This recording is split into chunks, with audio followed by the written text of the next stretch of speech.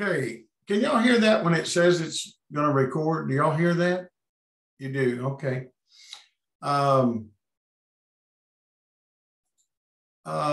Okay. Tonight, I'm thinking about talking. I had a question in one of the Mexico churches. On Monday nights, I have Zoom meeting with Dominican Republic and Mexico. And so one of the questions that I had out of Reynosa, Mexico the other night was concerning Leviathan. And I thought I would talk about it just a little while, but I wound up talking the whole hour on Leviathan. And so I thought, well, I may talk about that tonight. I may wait till Sunday morning. I've got a whole lot more to say on meekness. And I'm going to work on that probably Sunday morning Bible study. That's what I'm thinking right now. But of course, you never know what might happen, and you may never get on what you're thinking. But anyway, I'm really I'm really studying meekness is it's one of the fruits of the Spirit that I have to admit that I don't think I've ever really looked into meekness at any depth that I've been looking at it lately. And I'm really getting a lot out of it. And so I'm wanting to work on it some more, and I'm not sure I can finish what I'm wanting to work on Sunday if we talk on it Sunday morning Bible study. Anyway, but tonight I thought, since it was fresh on my mind, and since I'm still working on trying to put together some notes and put my thoughts on my Bible notes on meekness, because I think it's a really, really good subject. And I feel like that this year, I feel a really strong importance to work on our personal relationship with the Lord, and really get the foundation of the early church, which that early church foundation, no doubt, was Matthew 5, 6, and 7. Paul's words in Romans 6, 7, and 8, and 1 Corinthians 13 on charity. And so I'm wanting to work on those things and just rehearse those foundation teachings of the early church, because I feel like we're getting close to a place that we need those things, and we need to focus on them maybe more than what we have. And so I'm really feeling like two things, really working on those foundation teachings, and working on our personal relationship, where we're focusing, more on not the mechanics. That's what I've been calling it, the mechanics of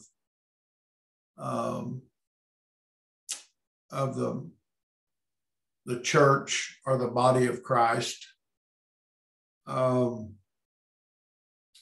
which are important, which would be standards, which I don't look at standards as standards of dress only in portion. I look at standards as behavior, Christian behavior, godly behavior. That's the standard that we should have for life, for our behavior. So it covers many things, far more than just standards of dress. I've said, in matter of fact, if you make dress a law and you equate your righteousness by how you dress, you missed it 100 miles. If you will if you really live a dedicated life to God, your standards will come in line with the character of God's righteousness. You won't have to have anybody tell you very much about how to dress. I think it needs taught to an extent, but that's not my hobby horse, is to try to usurp authority over people to make them dress a certain way and make them think they're righteous by doing that. Nothing could be further from the truth of that. In fact, there's some people so self-righteous in their dress that in the way they dress that they almost stink of unrighteousness because of their so, self-righteous spirit about it. I just, and I know we have to be careful about trying to tear that down, because we certainly don't want anybody to dress like the world, or be lewd in their dress or loose or anything like that.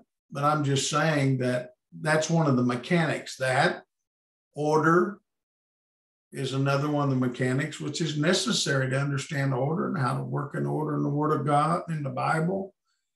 At the same time, if you focus on that more than you focus on your personal relationship with Christ through the Word of God and the Spirit of God, you will miss it, because you start focusing on the mechanics and you lose your first love. That's what Jesus rebuked the church at Ephesus over, is they had lost their first love. And you can, not doctrines, doctrines, standards, and order. You start making a God out of doctrine, you love your doctrine more, than you love your walk with the Lord. Humility, meekness,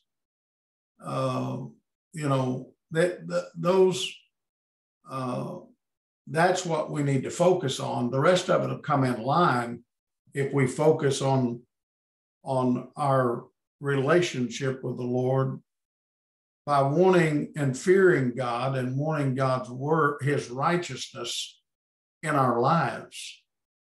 All the mechanics of it will come in place.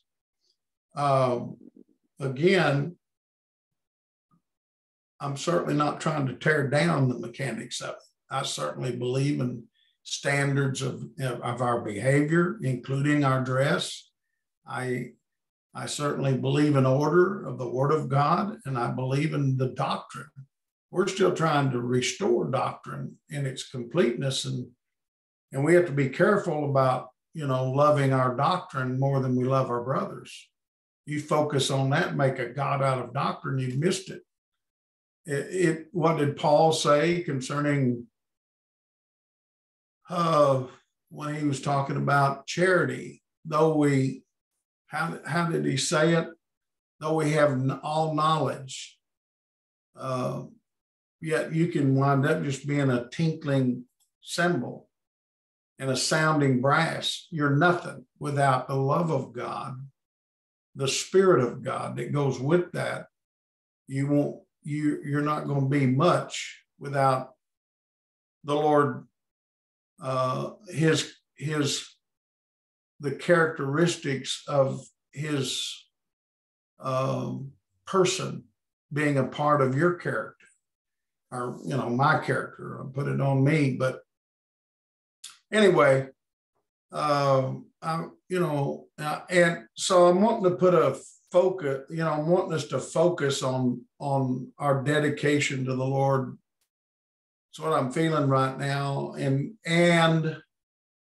I'm wanting to focus on church growth this year. I'm really wanting to put a focus on trying to reach out and see if God will help us reach and serve more people that are hungry for the Word of God and the way of God. If we try to reach them through the mechanics, we'll miss it. But if we try to reach them through a dedicated life and knowing the Lord, that's what will reach people, I feel.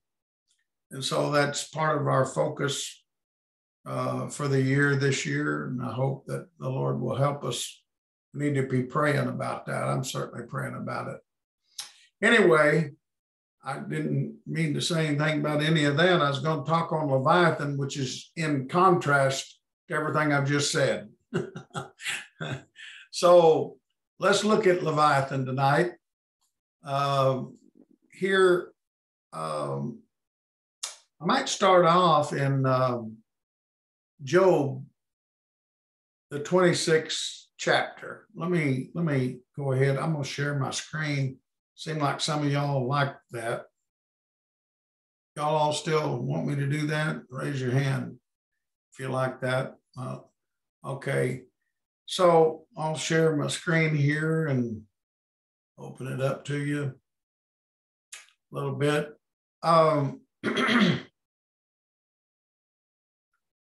Here in the 26th chapter of Job, and starting in the 11th verse, I think it doesn't say anything about Leviathan, but it alludes to it. Here in the 10th verse, said, he hath compassed the waters with bounds until the day and night come to an end. The pillars of heaven tremble and are astonished at his reproof. He divideth the sea with his power, and by his understanding he smiteth through the proud. By his spirit he hath garnished the heavens. And look at this, and his hand hath formed the crooked serpent. Lo, these are parts of his ways. But how little a portion is heard of him. But the thunder of his power, who can understand? So Job's talking here, and this is part of one of his answers to one of his comforters. One of his, he called them, I don't remember, I think he said they were pitiful. He wasn't too thrilled about his comforters. But here it tells us that God's hand formed the crooked serpent.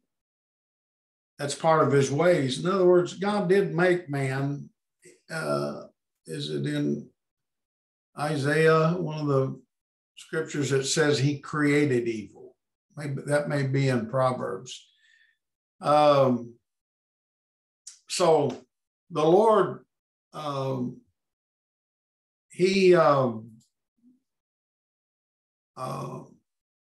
Lord, when he created man with the ability to do both good and evil. And that formed the crooked serpent. That formed, there was definitely going to be wickedness developed through man. No matter how you look at it, wickedness works in man. That's where it works. It works through men. And and God did that. God takes responsibility for that. He had to make man that way to give man the freedom of choice of good and evil. And so God did, he did form the crooked serpent. Here in Job 41, another one of his answers here, God's talking to Job now. And he says, if you back up to the 40th chapter and the 15th verse, he makes a mention of another beast here. Here, nobody knows really what this behemoth is. Here, the Hebrew, Strong's Hebrew, is looking at its possibility of a water ox or hippopotamus or a Nile horse. They're just saying behemoth, possibly an extinct dinosaur. So some have translated the elephant. So we really don't have an absolute there, but I'm just showing you that one of the questions that I had was, is this Leviathan really a creature? Is a mythological creature? What is it? Well, I think these creatures actually did exist, but God did use them as a picture and a type to get his point across. And we'll see that here concerning Leviathan. He asked Job, can you draw out Leviathan with a hook, or his tongue with a cord, which thou lettest down? Canst thou put a hook into his nose, or bore his jaw through with a thorn?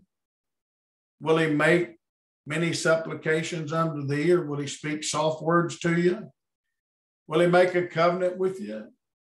Wilt thou take him for a servant forever? Wilt thou play with him as with a bird, or wilt thou bind him for among the merchant, for the maidens? Shall the companions make a banquet of him?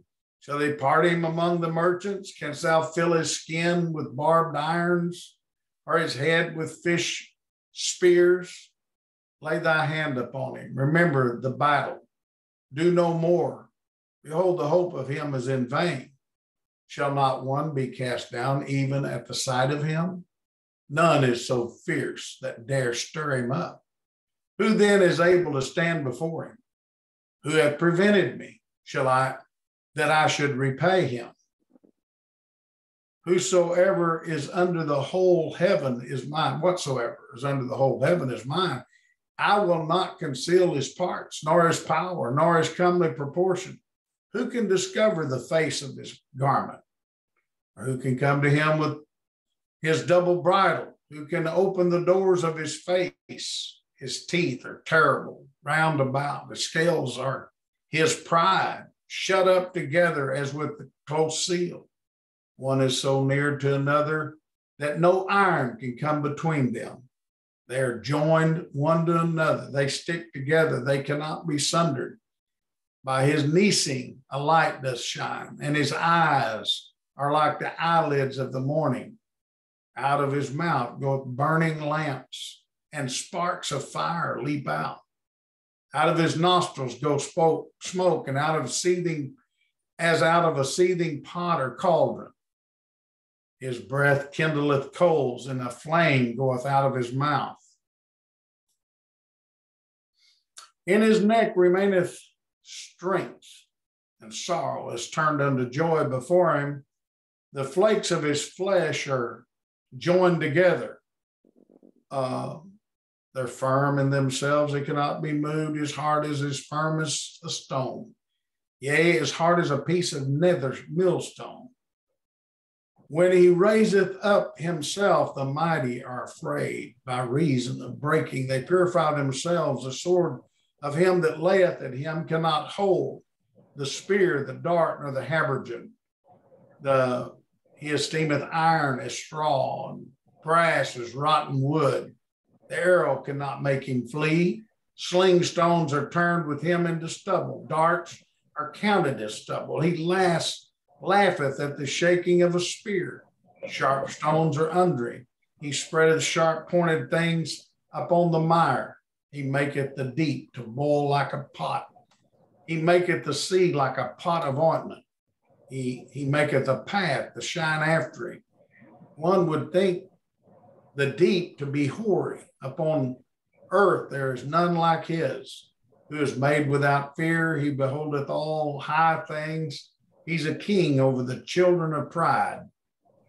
Well, it looks like God's describing here an actual beast or animal, sea monster. We don't know really what it was, but when you look at it, like that last word, he's a king over all the children of pride. That's you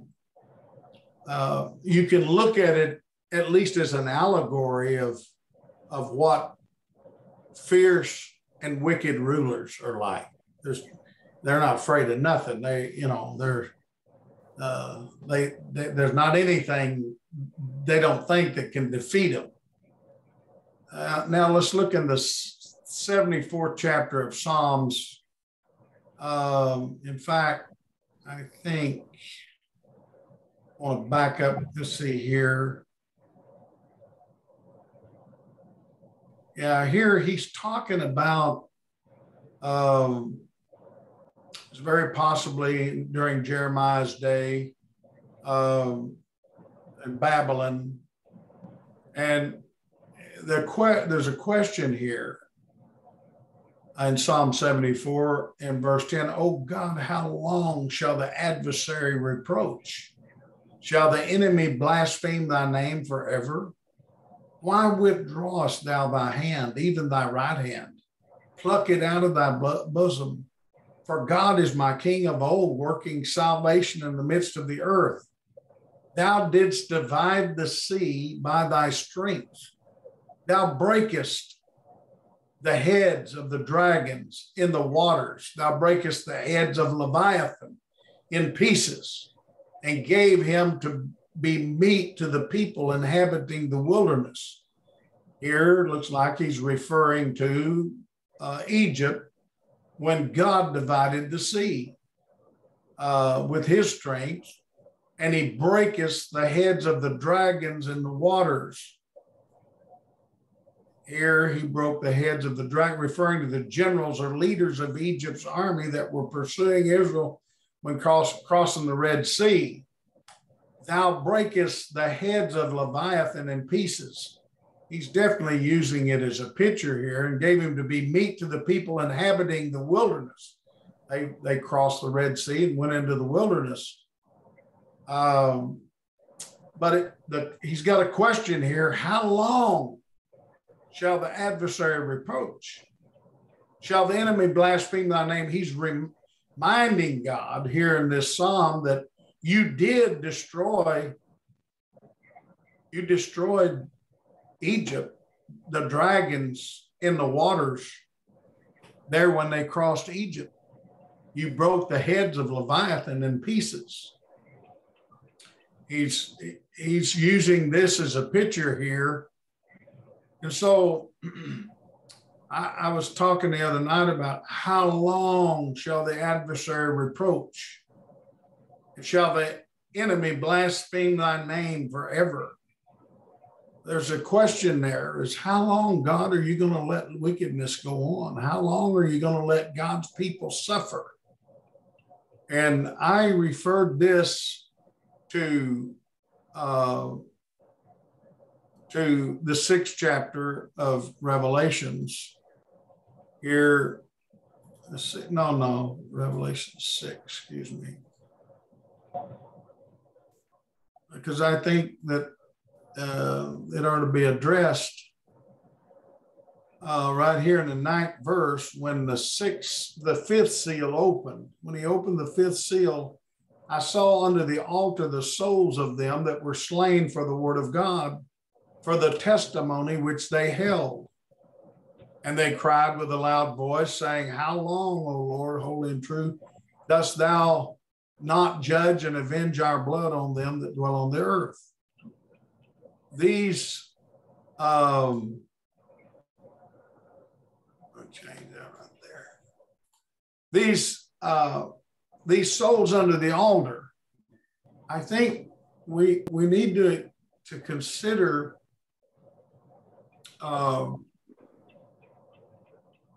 we've taught in time past that these souls under the altar were overcomers out of the early church, which I don't teach that way anymore. Of course, I did teach it because that's the way I was taught it. But in my opinion, we're very weak on trying to make that fit. Because if you take these seals in the book of Revelation that are opened, starting out with a white horse, the early church, the red horse, the falling away of the church, it's red, the color of sin. Sin entered in. The rider had a sword in their hand, which is the word of God, and they had power to hurt men. Without wisdom, the word of God can be hurtful. In fact, we're still suffering that because we're still in the red horse era, and we're still waiting on leadership of wisdom and the right spirit to lead by. I mentioned this recently, and I think it's worthy to mention that God's, and I think this is something the Lord showed me. Somebody's microphone is on. Let me see who it is. There, it was Brother Paul, so I got it off. If you look at the Reformation and all of the organizations that were developed down through the Reformation, and that was part of God's reforming work, or work of his Reformation. He couldn't change it from a pale horse to a white horse all overnight or even all at once. And that's why we've always taught, you've seen the pictures in our churches of the horses, the white horse, the red horse, the black horse, the pale horse, then coming out of the wilderness, coming out of that condition, it goes back to a black horse, which is a type of Protestantism. And then it goes from the black horse, it reforms back to a red horse, a type of Pentecostalism. And finally back to a white horse, the restored church, just like the early church. And so when you look at these seals, you have to recognize that they're in chronological order. The white horse, the red horse, the black horse, which was darkness, ignorance of the word of God. Finally, the pale horse, death was the rider, hell followed after, Catholicism. And then when the Reformation started, it started back as a black horse. Very little knowledge and understanding. But then finally, when Pentecost was restored, the red horse, and we're looking yet today for the restored church, the white horse. But the point that I wanted to mention is that God granted democracy in the Reformation. It was a dictatorship prior to that. It was, and I believe God did that. I think God showed me that. He allowed that for the protection of the people. They could vote in, they still can vote in pastors and vote them out. They can still set up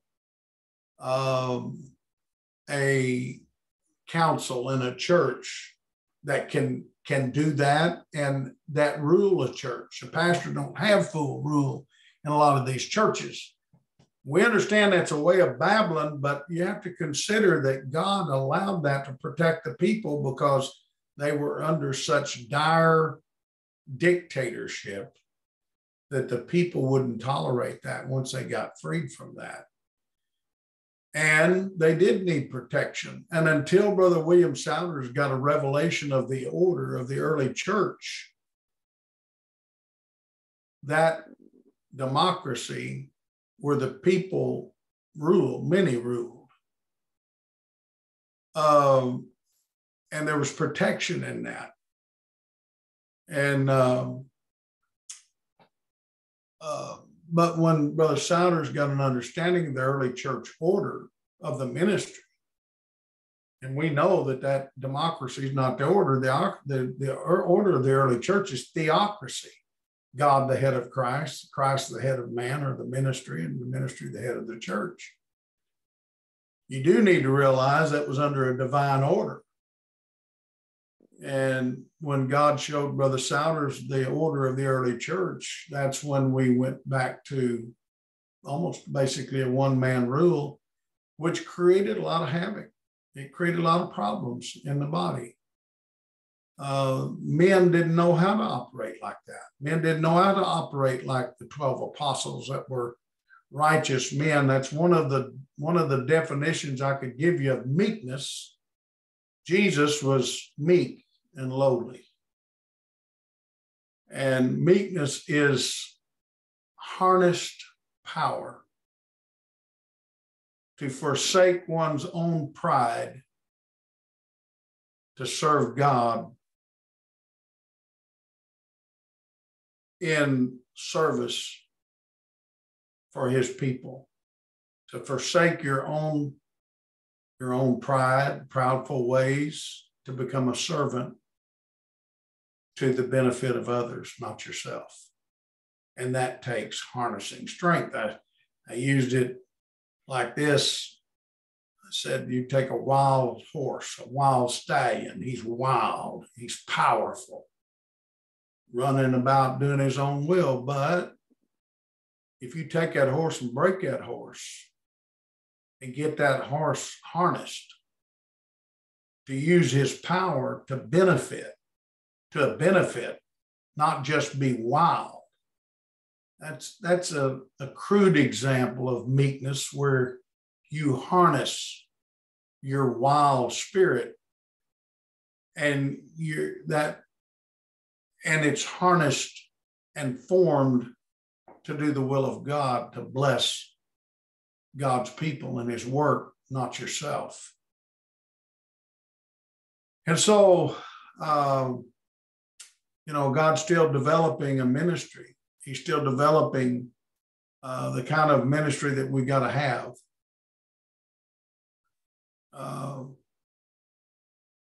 I was telling someone today, I said, a true leader, in my opinion, a true leader is someone who does not usurp authority over anybody, but they freely give and service and serve God's people and help them in every way that they can help them. And then when a person feels God's put a leader in their heart, for that leader to be a covering for them, that they can look to that leader without fear, that they can trust that leader, and that leader has no strings attached. He's just willing to help. There's a door with no lock on it. You can walk through it and get out anytime you want to. And there's nothing to usurp over people, but they have to have a voluntary humility that God puts in their heart to recognize those that are over them in the Lord. There's nobody makes them do it, but God puts that in their heart. And God puts it in the heart of those leaders to serve them with no strings attached. And so when you look at the early church, it looks that way. There was a definite order there, but God put it in the hearts of people to recognize those, when a man was a righteous leader that they could trust, that was there to serve them, not themselves. Anyway, I just wanted to mention that God, it looks like God allowed and has allowed out there in Babylon democracy, and to protect people, God's people. But that's not forever God's order. That's not what God wants, but he had to allow it during a time of reformation so the people could have some protection. We do have to come to a place of recognizing what God's order is and how to develop it. And God had to allow somebody, and that would be the body of Christ, to begin to work to develop God's true order. But that comes with collateral damage. It comes with working and laboring and making mistakes. Sad to say, but I'd have to admit, as a young minister, I know I've got more wisdom than I used to have. As a young minister, I made a lot of mistakes. I'd have to say I probably ran people off. Sister Holly, you need to mute your microphone. We're hearing things. Please, no, you're muted. Let me see who that is. Somebody's microphone. Maybe they turned it off. Okay.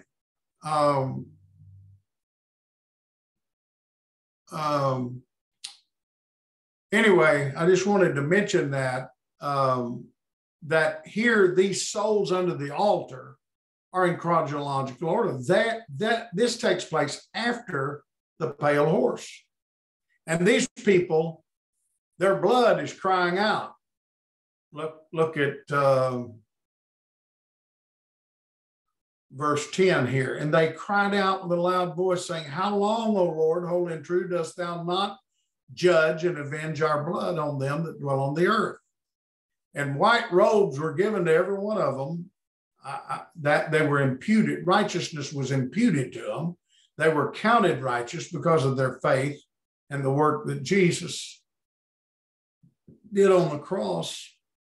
And it was said unto them that they should rest yet for a little season. A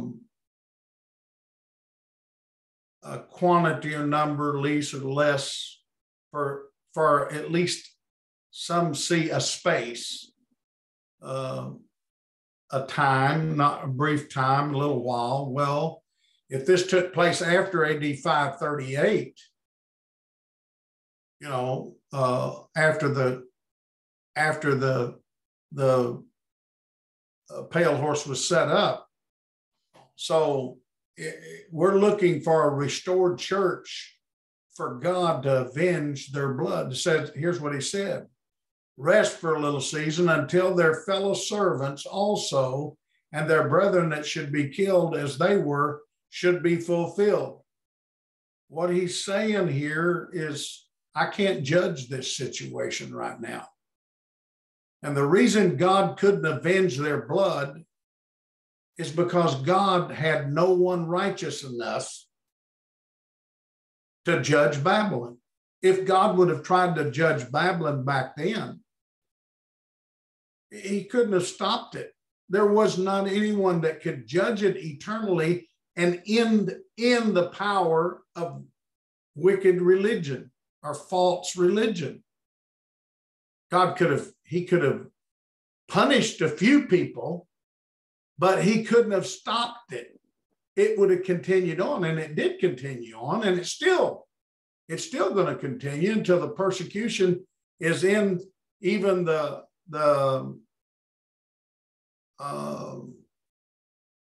restored church, that we're going to suffer persecution. That's why I'm showing in the 19th chapter of Revelations. And we're not through. We're still working on Leviathan here, by the way. The 19th chapter of the book of Revelations, verse 1 and 2. Now, this follows the 18th chapter. And the 18th chapter, God, in the restored church, in the last prophetical hour, he gets his people out of Babylon. Why? Because he finally has a ministry that's able to do that. With a strong, mighty voice, they will cry, come out of her, my people, that you be not partakers of her sins. I would say that the multitude of people in Babylon won't come out, just like the Judaizers, those in the end of the Jewish world didn't come out, but those that heard the voice of God did come out of Judaism, which had turned into a fallen secular group of religious people. When those that heard God came out of that and went into the body of Christ, it was certainly a smaller number of people than what stayed in there.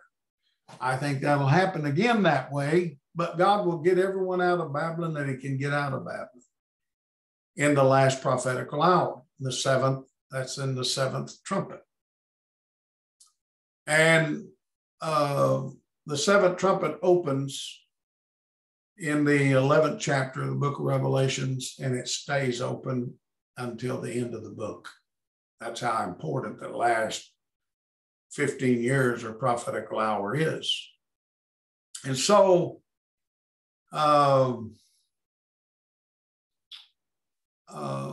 once God finishes getting his people out of there, he'll judge Babylon. And if we back up here just a little bit, let's just read what he says here. And a mighty angel, verse 21, mighty angel. Well, let's look at the 20th verse, because here's where this vengeance, where God venges.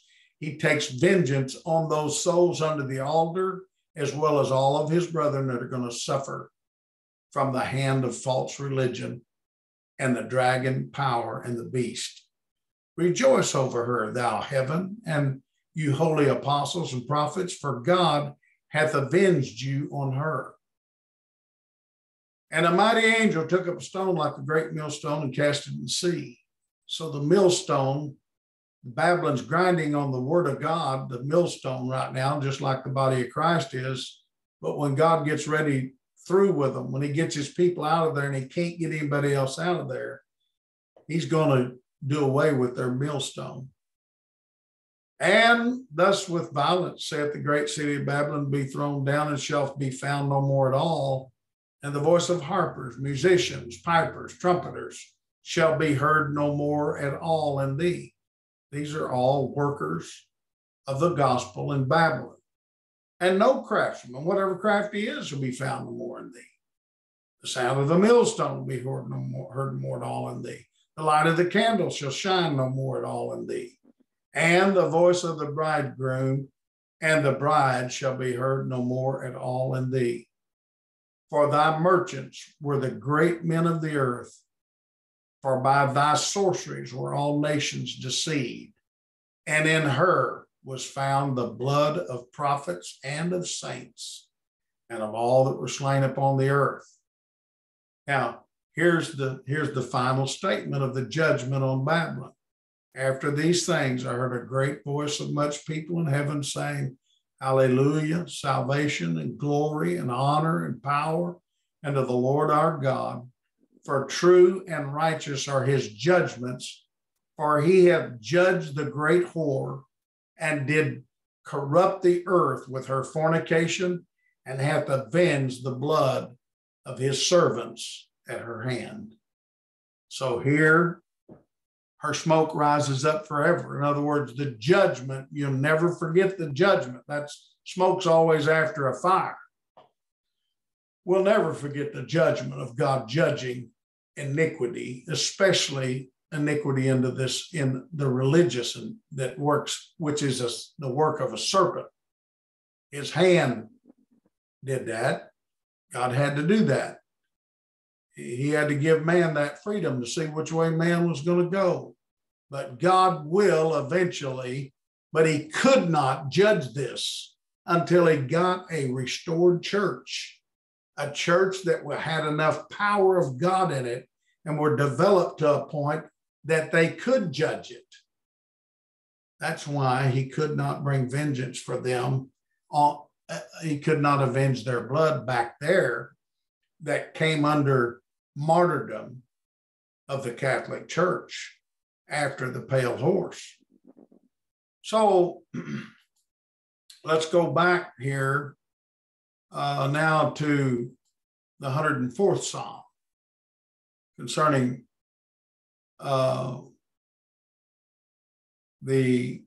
Leviathan. Verse 24 says, O Lord, how manifold are thy works. In wisdom hast thou made them all. And the earth is full of thy riches. So is this great and wide sea, wherein are things creeping innumerable, both small and great beasts. There go the ships. There is that Leviathan, whom thou hast made to play therein. These wait all upon thee, that thou mayest give them their meat in due season, that thou givest them that they gather, that thou givest them they gather. Thou openest thy hand, they are filled with good. Thou hidest thy face, their trouble. Thou takest away their breath, they die and return to their dust. Thou sendest forth thy spirit, they are created, and thou renewest the face of the earth.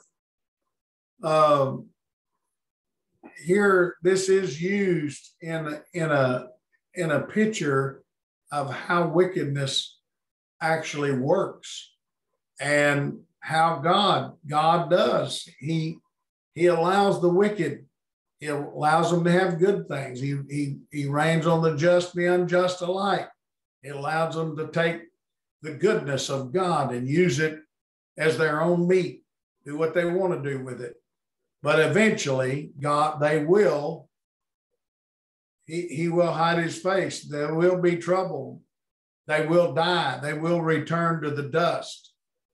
So, and then in this next verse, I'm using these 4 verses of Leviathan here in Isaiah 27.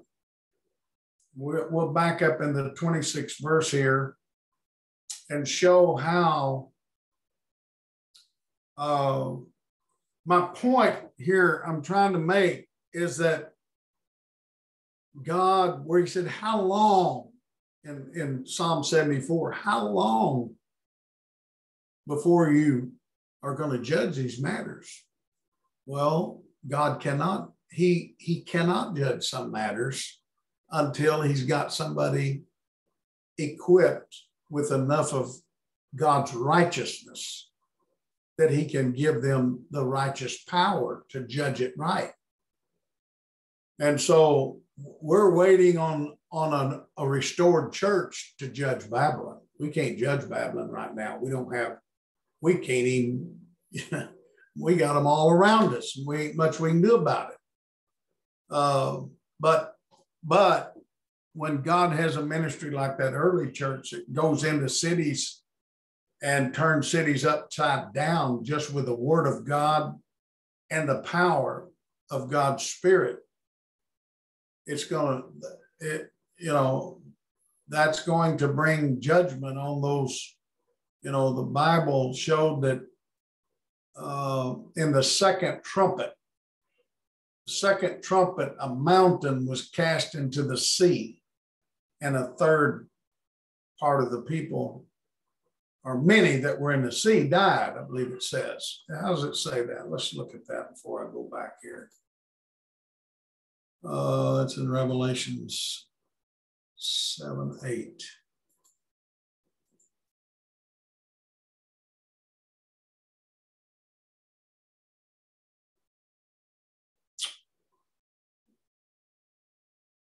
Okay, the second angel sounded, and it were a great mountain burning with fire was cast into the sea, and the third part of the sea became blood. That was the early church. The early church, when they sounded the second trumpet, Jesus sounded the first, and he burned up all the green grass. All the flesh was judged. But here, the second angel sounded, as it were, a great mountain. That was the mountain of Judaism, a mountain of religion, burning with fire was cast in the sea, and a third part of the sea became blood. You remember that Jesus told the disciples and said, if you've got the faith as a mustard seed, you say unto this mountain, be thou removed and be cast into the sea. That's what he was talking about. He was talking about them having enough faith that God, the power of God, the faith God would give them the power to pluck up Judaism and cast it into the sea. That's what they did. The people that came into the body of Christ, just like today, people in the body understand what Babylon is, and they will not heed to the doctrines or the ways of Babylon. That doesn't have any influence on their life anymore. Once they get the vision of the body of Christ in the early church and the body of Christ today. And back then, that ministry plucked up Judaism's influence that was in people's mind and cast it into the sea. It had no more influence over them than the world had over them. And a third part of the sea became blood. That third part there, you'll see the third part of the creatures that were in the sea, verse 9, that had life died, and a third part of the ships were destroyed. That's talking about people out in the world, God's people in the world that won't heed to God, and they're a part of that system of the beast, of whatever day it is. And a third part of the ships were destroyed. That's not talking about 1/3 of the people. It's not talking about 33 1/3% at all, not concerning the whole of those people. It's talking about God judged everything.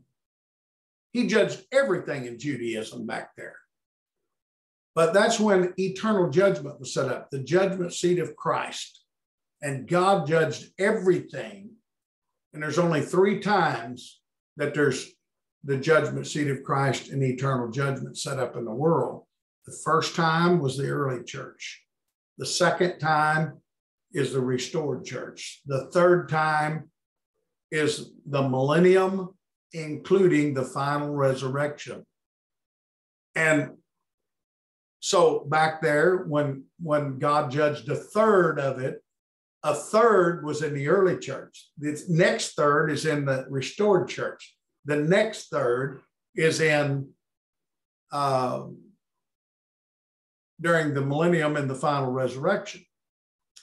That God judges the whole in 3 different times, 3 different time frames. You remember in the 12th chapter that the dragon, his tail withdrew a third part of the angels. Same thing, same third. He withdrew all of the dragon, all of the angels that went with the dragon system, all of them, well, just 1/3 of them, but it was 1/3 of God's judgment over that system. But that system, there was another world, the Gentile world. God has to judge that. And that's another third that'll get judged.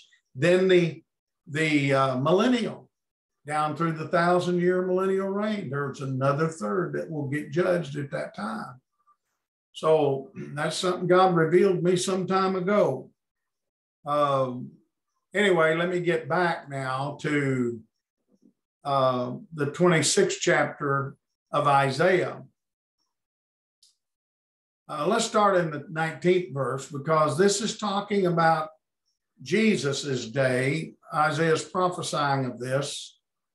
And he said, thy dead men shall live. He's talking about the resurrection in Matthew 27:52. Together with my dead body shall they arise.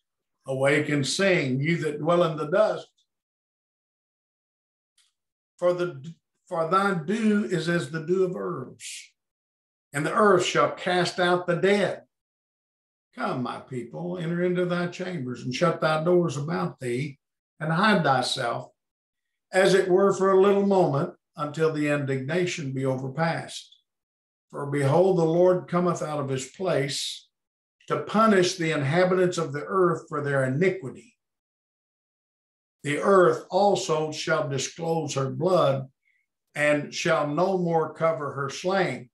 Here is another time. Here's a time in the divine order of God, the end of the Jewish world, during the early church, that God was able to judge.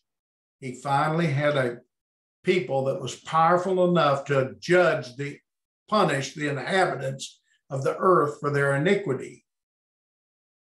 Chapter 27, in that day the Lord with his sore and great and strong sword shall punish Leviathan, the piercing serpent, even Leviathan, that crooked serpent. And he shall slay the dragon that is in the sea. Oh, God judged that system back there, the beast system of pagan Rome, pagan Romanism, coupled with Judaism, that gave the power to Judaism of that day. And God judged that by the early church. And he slew the dragon that was in the sea, and that was Leviathan, that piercing serpent that his hand created in the beginning, that developed into this great sea monster that was used. It's used here as an allegory. There's evidently some kind of, some people think Leviathan was a big whale. Some thinks he was a prehistoric dinosaur that was a water monster, a sea monster in the sea, or whatever it is. We don't have it today, unless, and I won't do away with the fact that it could have been just a picture, but it does look like God's telling Job there's animals like this behemoth and Leviathan that he mentions there, talks about him as a natural animal. So I'm thinking there was some sort of animal that that fit this back in their day. They're extinct today, but the picture that's drawn of this dragon in the sea is certainly still real. And we certainly still have the type of Leviathan in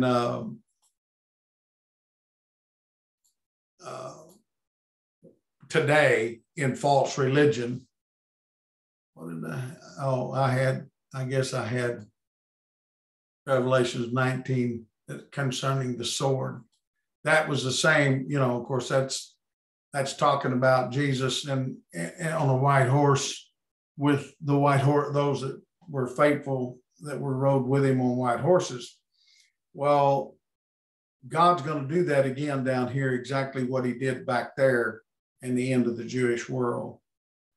In that day, sing you unto her a vineyard of red wine. I, the Lord, do keep it. I'll water it every moment. Least any of you heard it. I'll keep it day and night. Fury is not in me.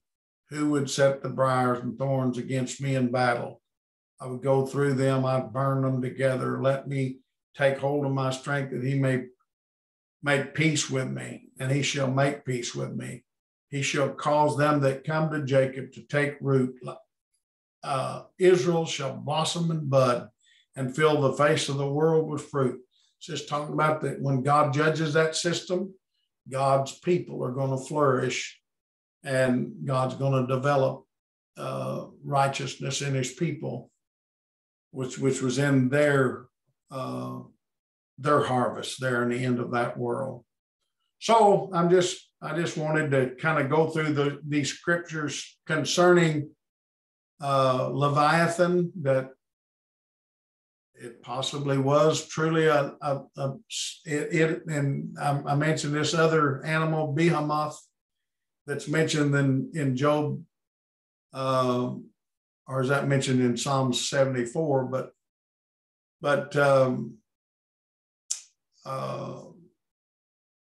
it looks like that there were a literal animal like that, but God did use that to show in a picture.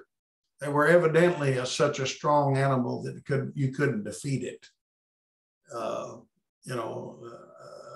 It almost does sound like maybe a prehistoric dinosaur, that there wasn't anybody that could stand against it. You can't stand against the falsehood and evil in religion either. I was mentioning that, a dictatorship,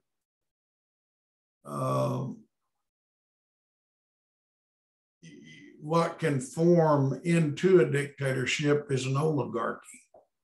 An oligarchy is where a handful of men rule.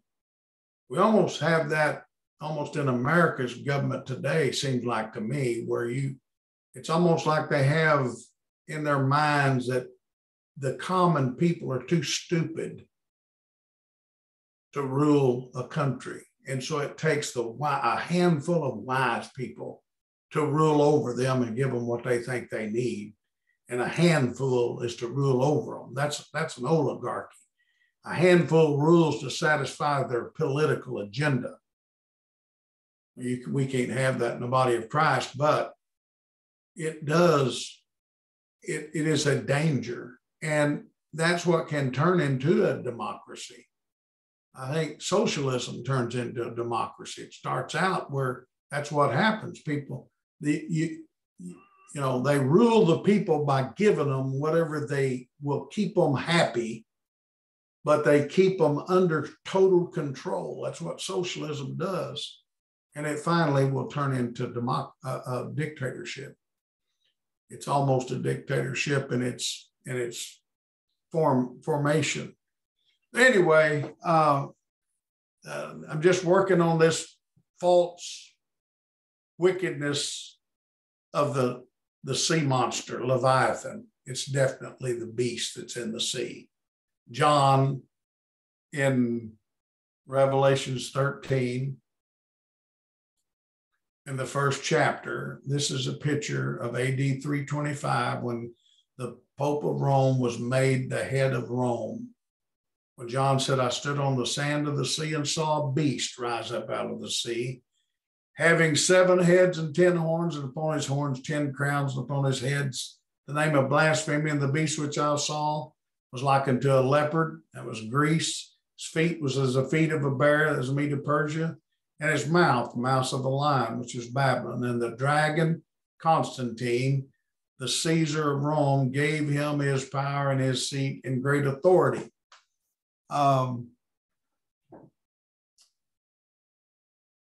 This is where, who was it? I was talking to a man not too long ago, and he said, my daddy always told me, he said, son, I'm going to tell you something. In the end of the world, there's going to be a monster come out of the sea that's going to have 7 heads and 10 horns.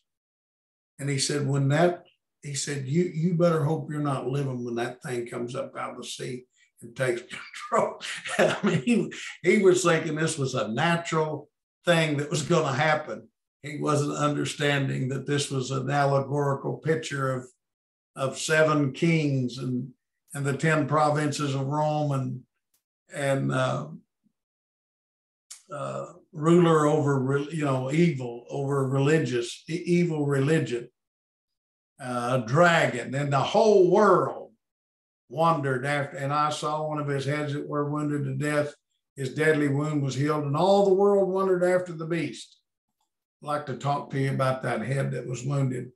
I venture to say most people have got that wrong. Anyway,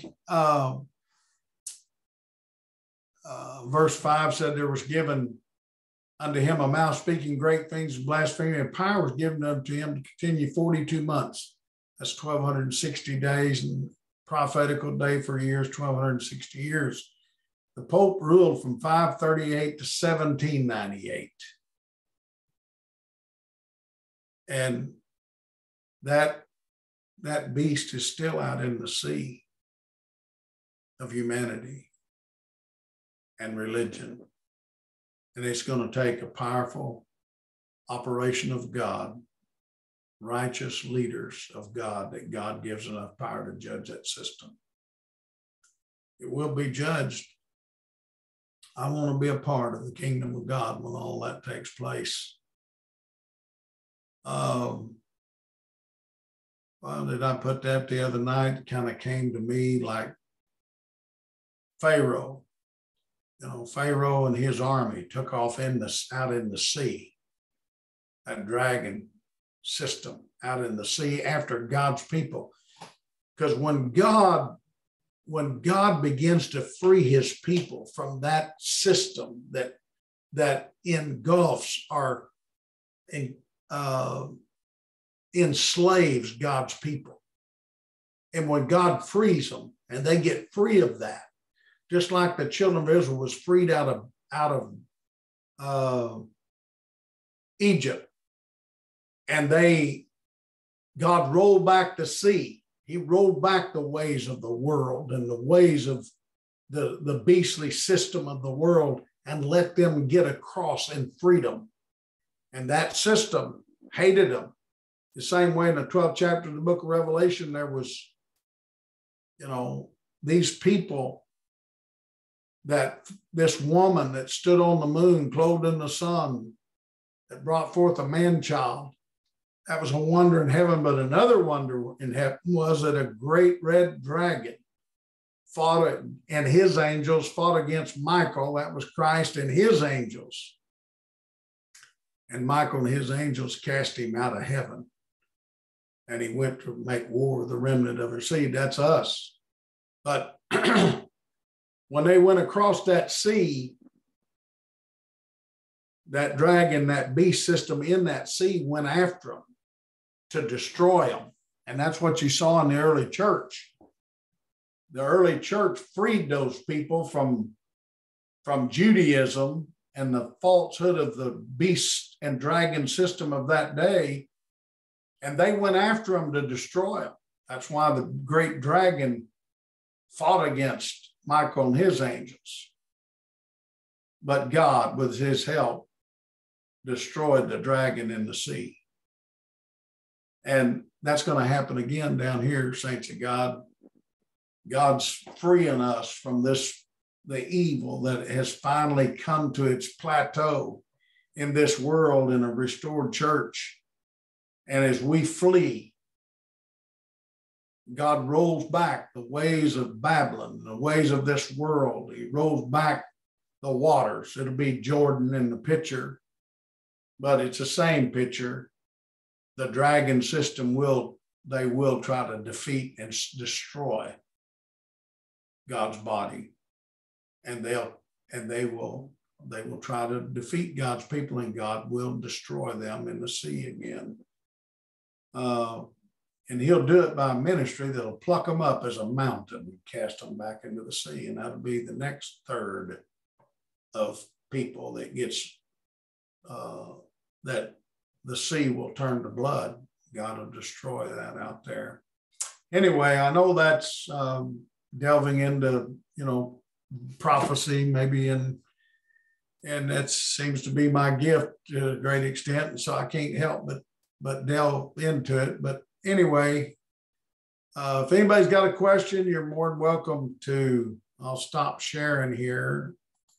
You're more than welcome. If you got a question, you can ask it. If not, we'll try to finish up. But I just thought it might be interesting. I thought it was interesting that they had this question about Leviathan in the Bible. These four, I think there's only 4 scriptures actually with the name Leviathan. There's more sea monsters and dragons in the sea than that. But anyway, I just thought it might be interesting with you or for you to look into it. And I hope the Lord lets me work more on meekness. It'd be a complete contrast, won't it, from tonight. Anyway, let's see here. Who do we need to pray for? Brother Cletus Benfield, of course, passed away. His family. Brother McGowan's sister, his mother's sister, passed away. And they're fixing to have a funeral for her. I don't know how old she is, but we need to pray for that family.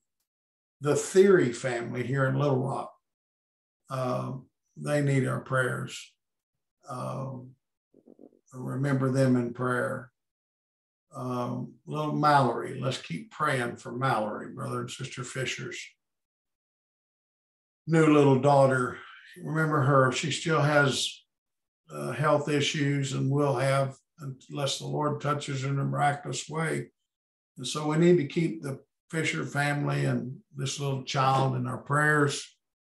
Bill Daniels, we're trying to remember him in every service and asking God to deliver him from this congestive heart failure that he has that really keeps him weak and almost incapacitated. He just can't do much. Sister Julie Crafton has been really sick. Of course, she had a stroke recently, and she's doing very well, but she's recently, just this last week, been really sick. So we need to remember her.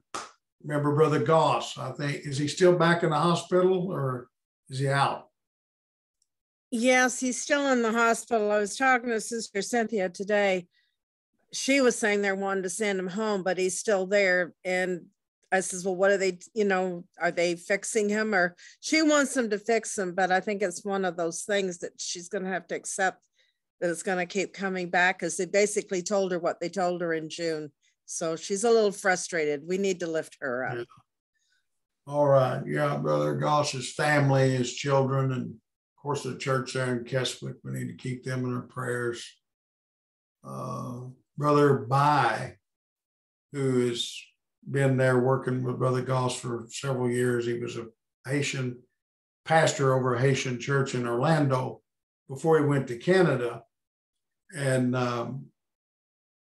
he didn't have his paperwork at the time that Canada had the earthquake, and Canada's ambassador Haitian to Haiti was a Haitian woman, and there was a law that Canada accepted people, Haitians, that were trying to get help from, and maybe embassy from the earthquake. And brother Bai would have got deported probably to Haiti, but he was able to go to Canada instead. And so he's been there several years working with Brother Goss. He's got COVID, I understand. His sister McNabb was telling us he's been in Florida. His church there in Florida, his brother's been taking care of it for him several years now. But he's been down there right now, but his whole family, I think, has had this COVID. So we certainly need to pray for that. I certainly do believe that God is in this for the whole world. I think he's getting the world ready for a change of judgment. And he's not exempted the body. You know, God's dealing with us. And so I think we need to be, you know, the Bible says in the day of adversity, consider. So I think we ought to be trying to get closer to God. God may make this thing continue until people start crying out to God and begin to recognize their need for God. You know, for a while you think, well, we can handle this. We'll get through it. You know, they'll make vaccines. They're saying right now that, you know, you may get all 3 vaccines, including the booster, but you may, they're saying it probably with this Omicron is not going to keep you from getting the pandemic or the virus, but you'll probably have a lot lighter case and probably not have to go to the hospital or get near sick unless you've got other sicknesses that will, you know, that this will hinder to a point that it'll affect your health, and then you may need medical help, you know, more than just being at home. Sister McNabb just getting over it, and she had a light case. We're thankful for that, but they're saying this is very contagious. They just found a new variant in France called, I believe it's IHU,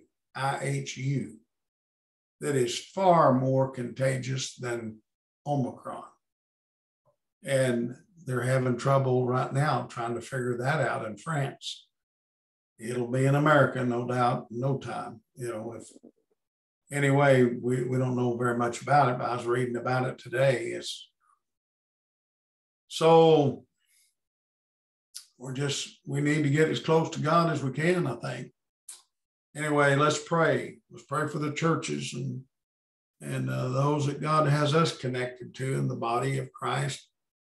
More connected to. We're connected to the whole body, but we all have a closer connection to some different areas in the body that we need to be concerned about.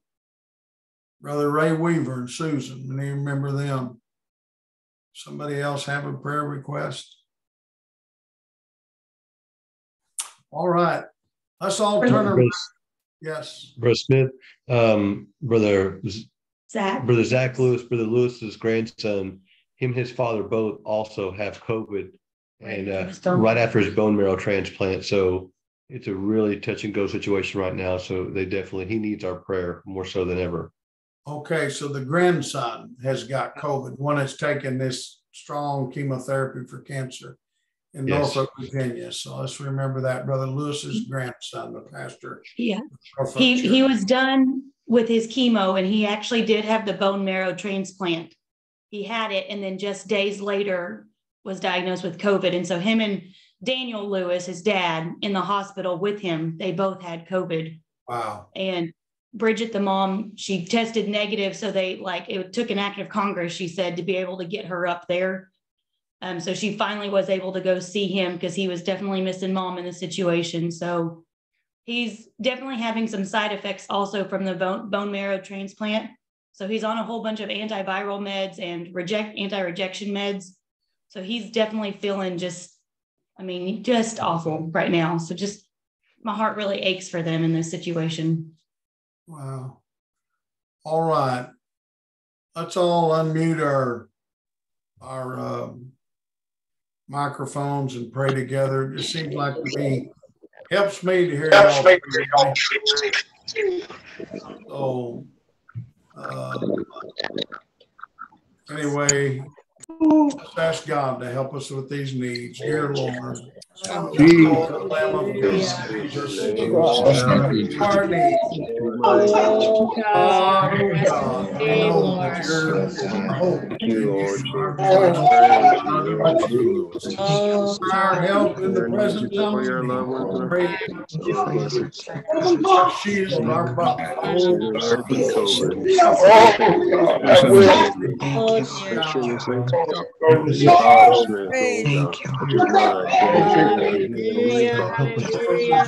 His family, Lord God, help them through this time. Brother By and his family, all of these needs, Benfield, his family,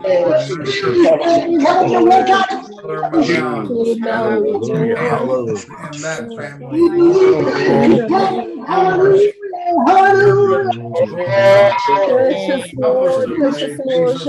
thank you, Lamb of God. Touch Brother Daniel. Brother the theory family. Brother Goss and his family. The church there in Catholic, the saints there. Lamb of God, meet our needs here in Little Rock, Mexico,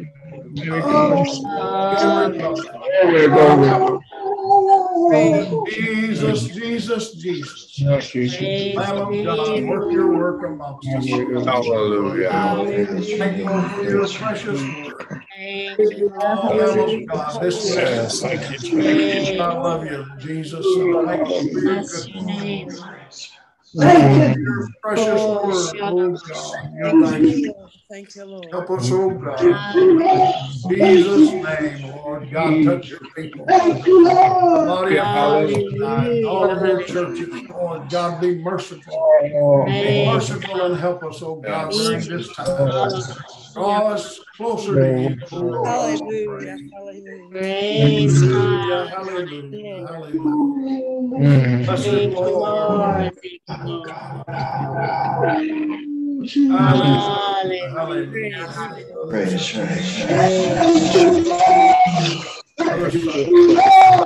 The Ritchie family, those in Brother Maine's, Lord God, that have COVID in those areas. Help them, oh God, here tonight, Jesus. Amen, amen, amen. All right, God bless all your hearts. I'll turn off the recording.